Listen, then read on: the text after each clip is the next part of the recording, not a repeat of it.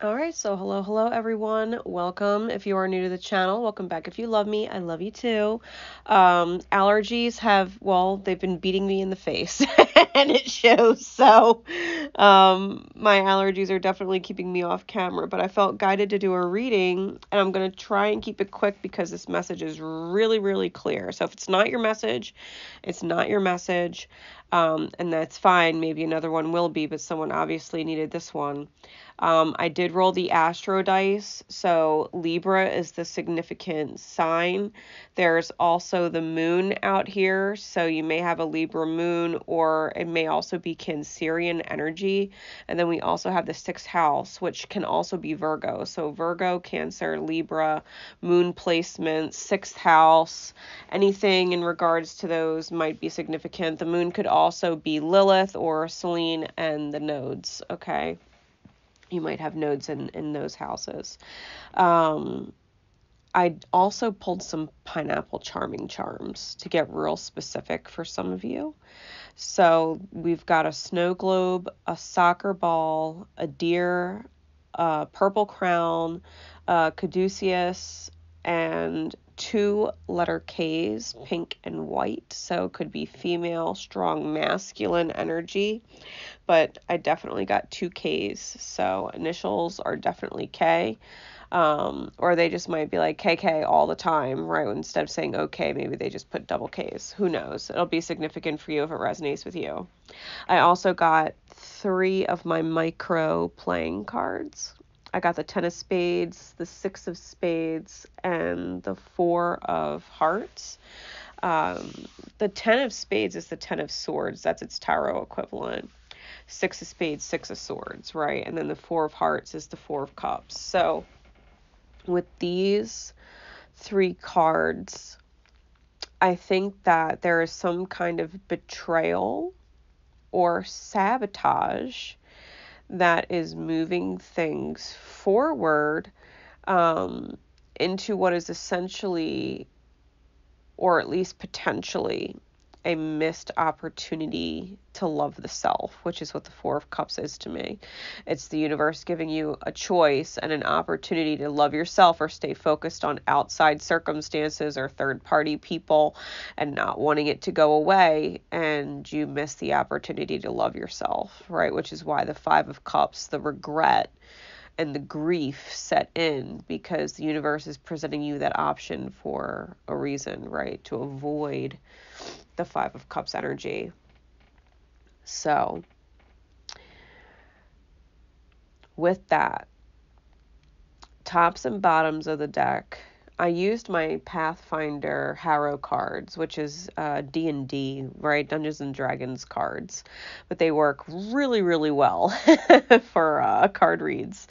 So I was guided to those. And tops and bottoms, we got the Forge on top and the Midwife on bottom.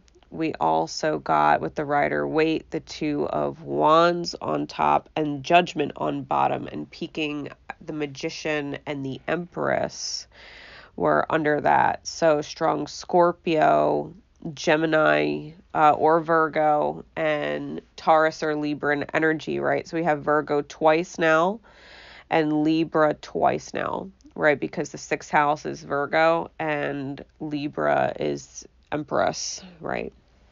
Because it's Venusian energy and Mercurial energy. I'm feeling like ultimately whatever call was made, someone definitely chose pregnancy. All right, I'm seeing that super clear here, especially with the Midwife card and especially with the Judgment card manifesting with the Magician, the Empress. That could definitely be someone choosing to get pregnant. And it's really, really how I'm reading it. Now, I feel with the 2 of Wands that there's still this moment of pause or deciding whether or not they want to move forward. Okay. I feel like whoever this is they haven't, like, if they're choosing to get pregnant, they haven't actually gotten pregnant yet, because the midwife indicates someone who cannot create life on her own. Okay. She is someone who brings life into the world, but she can't create it on her own. And so I feel like someone has made the choice to get pregnant, but they haven't actually gotten pregnant yet. Okay, which is why this reading is coming through right now for whoever needs it, right? The forge, right? We were talking about the forge. It goes with that midwife card on the top of the deck. And it represents the blacksmith. It usually indicates a event that needs many sources of strength to overcome. It technically uses the word dangerous events, but because we're not in D&D, I don't feel like it's super, super dangerous. But it could definitely be life-changing, right? I think that is what you're up against right now, especially because I'm going to get into the two people here. And the cyclone is dead ass serious and literally being a cyclone, but I'll get there. I feel like whoever connected with this energy, the wanderer, right, connected with the cyclone, I think that the wanderer may in fact be the male in this situation. You could take genders how it resonates for you, but I'm going to read it like I see it, okay?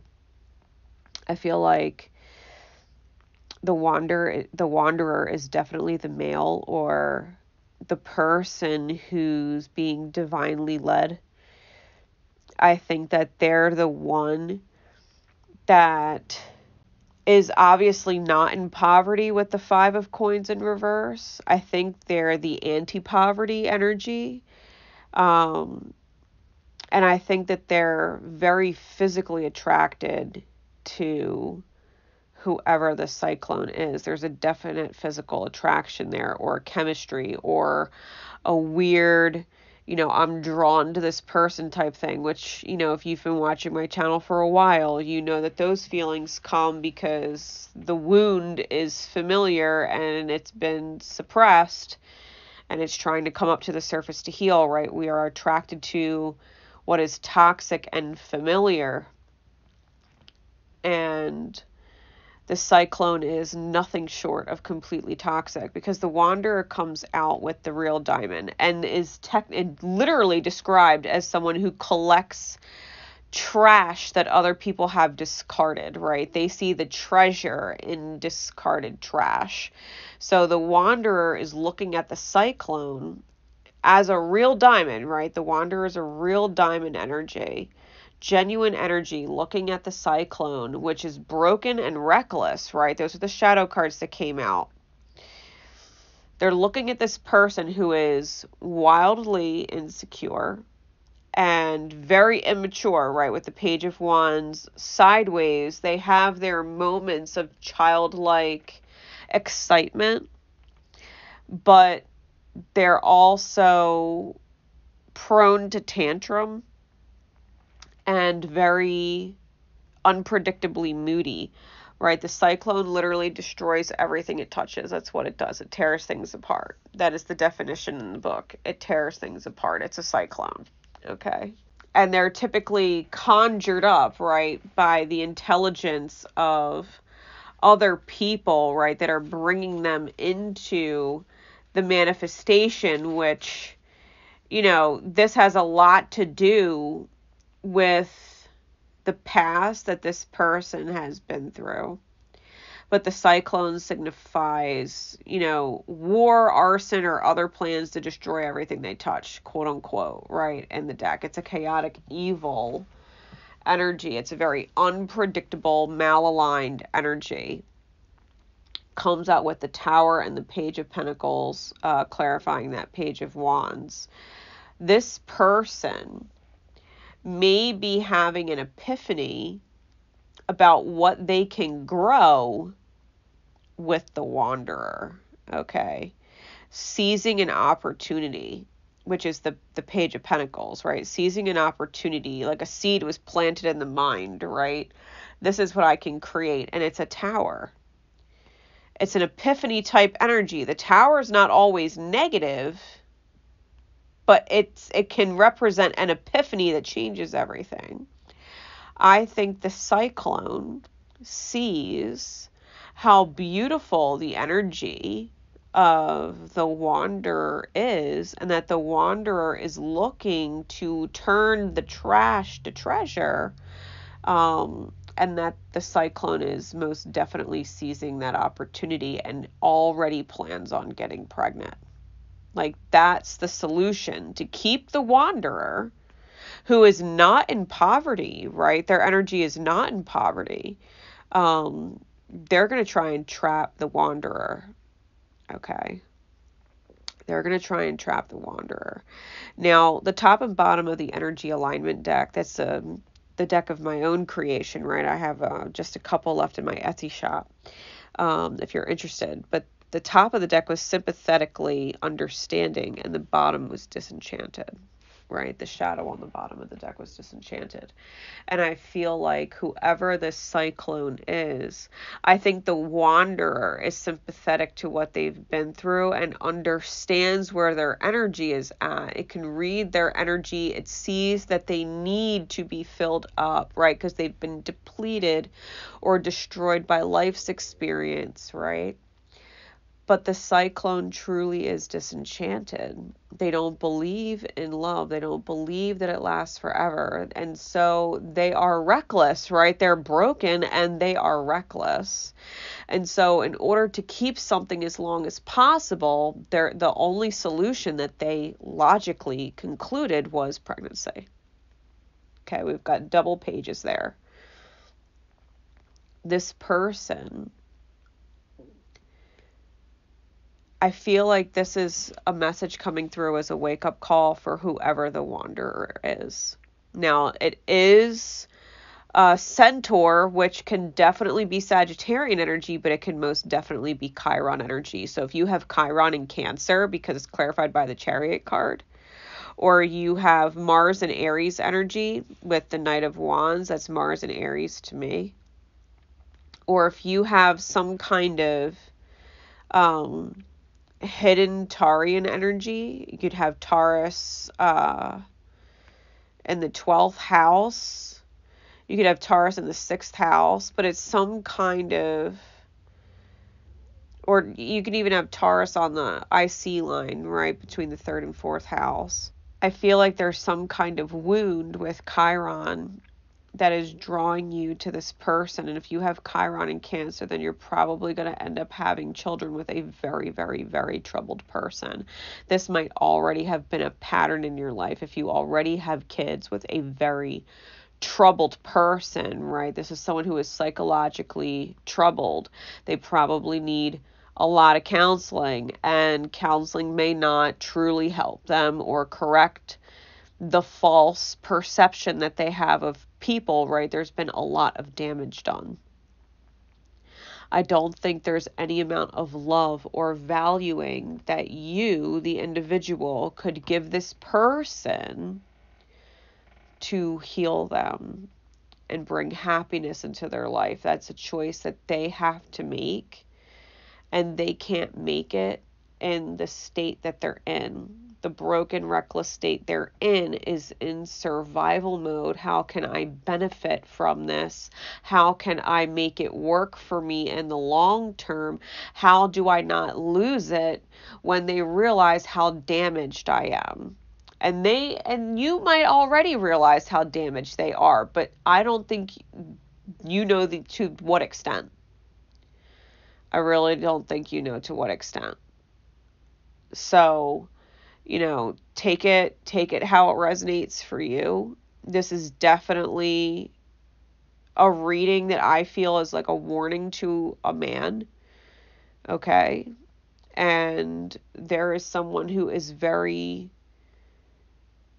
magnetic for you, but that is truly toxic for you. And you have to ask yourself why you're drawn to someone like this. What is it about yourself that feels the need to be validated by such a person, or the need to come in and be the savior, right? To be the one who gets the credit, right? That you saved this person and you were able to help this person so that you feel full. What is it about you that doesn't feel full, that you want to martyr yourself for someone else? And to no avail at that, right? Because this is definitely a warning. This is a dangerous energy that you're dealing with. It literally tears apart everything it touches. And you can listen to what I'm saying and think that, no, you know better. And I'm telling you right now, no, you fucking don't. No, you fucking don't. And I would definitely think twice. I would think 3 times, 4 times, 5 times until you realize that going after said person is probably not a good idea. And that you should probably raise your standards and let that person heal however it is they need to heal, and it's not your job.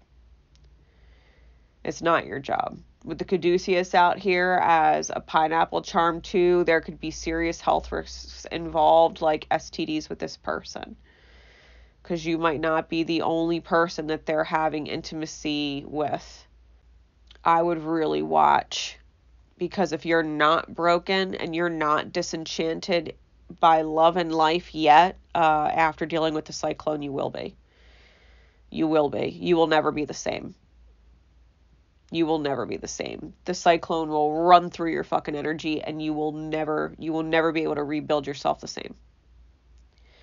So take a moment of pause, right? 2 of Wands. Take a moment of pause and make that judgment call to potentially manifest better in your life. Because right now, with that 4 of Hearts, that 4 of Cups, you're being given an opportunity to love yourself. Because this betrayal is going to come in and move forward. And if you're not paying attention, you're going to miss this opportunity to love yourself. Something is pinging off inside of you that is giving you like danger, red flags about this person. And you're trying to convince yourself that you are strong enough to handle it, that you're good enough to handle it. And that's the wrong thinking. Just because you're good and you're strong doesn't mean it is required of you to take on projects. This person is a project with pieces covered in grease just slipping through your fingers. You're never going to put this thing back together on your own. You're not. Life's going to have to help this person in a way that they choose, when they choose to heal. What they're choosing right now is not to heal. What they're choosing right now is to use you and destroy you if they have to. They don't care. They don't actually care. They could be extremely charming. That Page of Wands, that innocent charm is there. But they're seizing an opportunity. And I think they're going to blindside you. So, whoever needed that, I hope it saves you decades. I hope it saves you decades of lost energy. Because cyclones, they're energy vampires, and you'll wish you never met them. You'll wish you never fucking met them. Don't hate yourself. Not this life. Not this life. Okay. I'll catch you next time.